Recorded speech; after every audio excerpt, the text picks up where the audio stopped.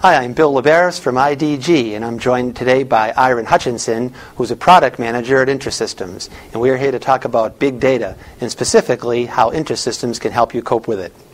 Iran, thank you very much for joining me today. Hello. So, big data. You hear a lot about big data these days. What is big data, and why should IT people care about it? Big data is defined in a number of ways. Industry hasn't put one definition on it as of yet. We see it as unstructured data, things in PDFs, Word files, images, audios, as well as the large and increasing amount of data that organizations are trying to handle. And people care about it these days because it's seen as an untapped resource for business value. If you can look at all the data in your organization, you can predict or forecast where your business is going. Also, upon seeing that, they're realizing that their current infrastructure can actually handle big data. So they're trying to figure out technology solutions to handle big data. Mm-hmm. I'm smelling a bit of social media personality around big data too. Is that correct? Well, that's an interesting question, actually. Definitely, things like Facebook and Twitter have technology that they've actually launched out into open source to help deal with big data. Mm-hmm. They definitely are some of the definitely big companies that are pushing some of the technology boundaries to handle big data. Mm-hmm. But big data has been around for a long time. They're just making a different use of it. Mm-hmm. Right. So what are some of the options that companies, users have, IT people have to deal with big data? Today, we see people do two core things. They abandon their current data approaches and rewrite their data system from scratch. And secondly, we see them try to adopt a NoSQL solution, one of the 122 offered on the NoSQL-database site. So that is basically in rebellion to current data management systems, which are seen as not having the ability to scale and handle this new type of data coming through. Those don't sound like necessarily great ideas.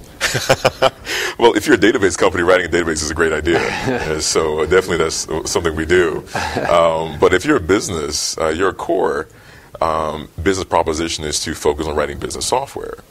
So that means if you rewrite your data system, you're actually now working on your infrastructure and your business at the same time. So instead of living in your house, you're building the walls, working on the plumbing, and that takes you away from your core, your focus. Now, you can do this successfully, and some have done it, but that's generally like an 80-20 rule.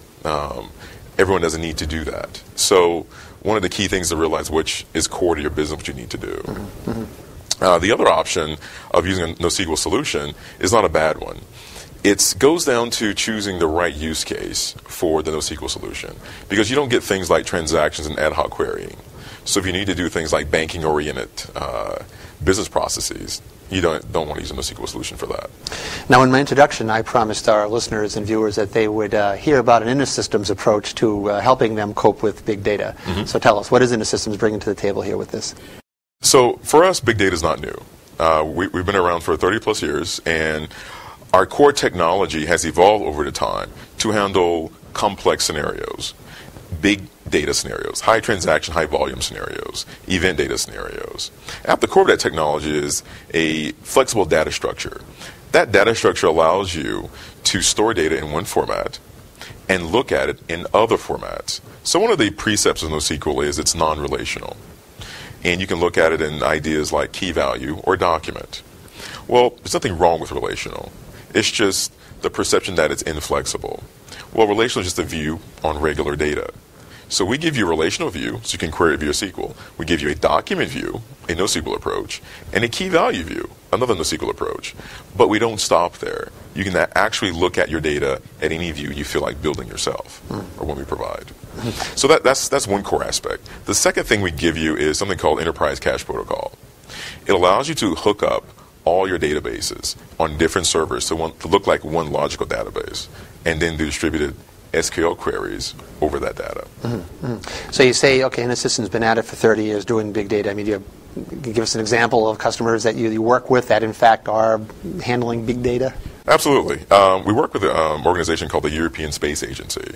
They're doing a 3D model of the universe called the Gaia Project. And they're pulling in terabytes of data.